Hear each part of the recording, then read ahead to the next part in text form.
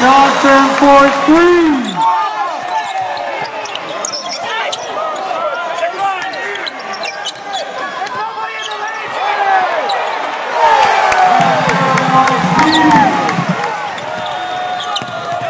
Come on, Bobby.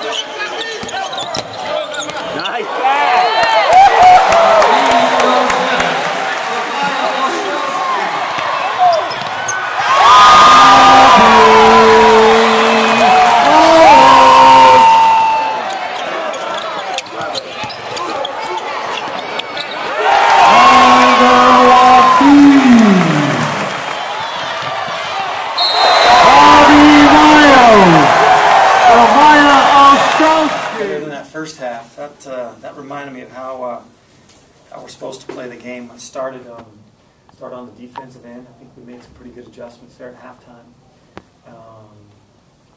Went to a zone, which we've been working on a little bit, but haven't played a whole lot this year. And I believe they went 9 straight times without. We chart how many times in a row they don't score. I think they went 9 straight times. I believe they had their last 15 possessions. I think they only scored twice.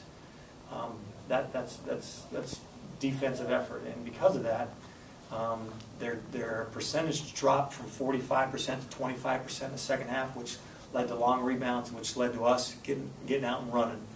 And I think our point guards did a real good job, all 3 of them. And I thought Vander was a monster down low on the rebounds and just being tough down there. And I was very pleased with how we came out that second half, because this is a team that's still learning.